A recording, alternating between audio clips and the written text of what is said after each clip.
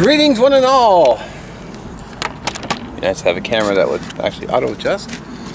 So one thing I wanted to share with you guys, I've actually had it for a couple of months, so it's video long overdue, but I saw a photograph on the Wolfe Customs Facebook page, and it was for a leather Kydex Multitool sheath that Justin Wolfe is making. And I have my Leatherman Blast in here, my beloved Blast. Love this thing. I've been overdue on the video because every time I took it out with me, I kept forgetting to do the video. So I got his logo on the back with a leather backing. Very compact. I had him put a piece on here at the bottom for hooking a S-clip on here, but I took the S-clip off for some reason and forgot to put it back on. So you know, there you go. I can't remember what I did with it. Now this is a part of my everyday carry. I always carry multi-tool everywhere I go. In fact, if you ever see me out, I dare you to gear check me. You'll find me with a Leatherman.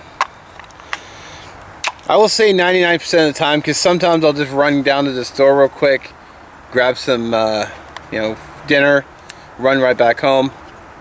So I will say 99% of the time. The rest of the time, I've always got my multi-tool. Really sweet.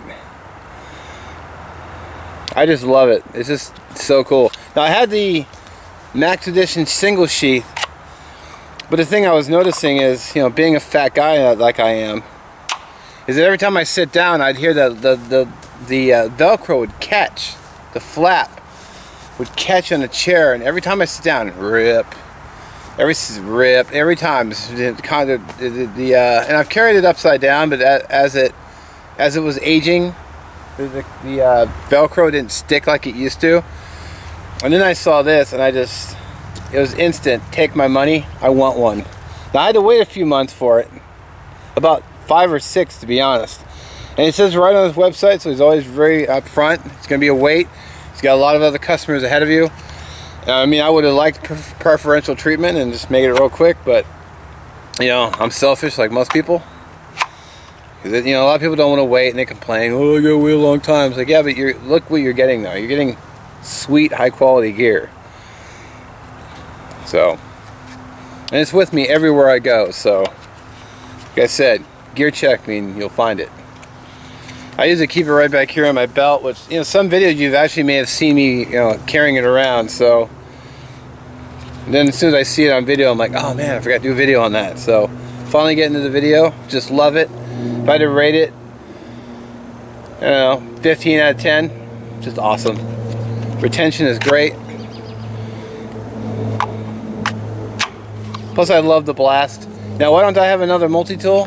Well, I really wanted a wave, but the Blast just does everything I need it to and more.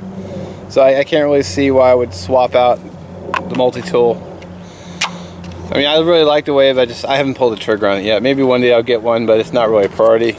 Sadly, they don't make the Blast anymore. I really wish they would.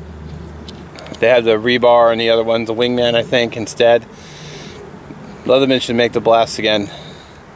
Or do a limited run. I would buy one. If they did a limited run on the Blast, I would buy one. So, great sheath, Justin. Love it. Highly recommend. I will link his website below so you can go check it out. He also does sheaths and a bunch of other things, so I don't think you'll be disappointed with the gear you buy. I know so far I love that piece. And as always, thank you for watching. I'll catch you guys in the next one. Peace.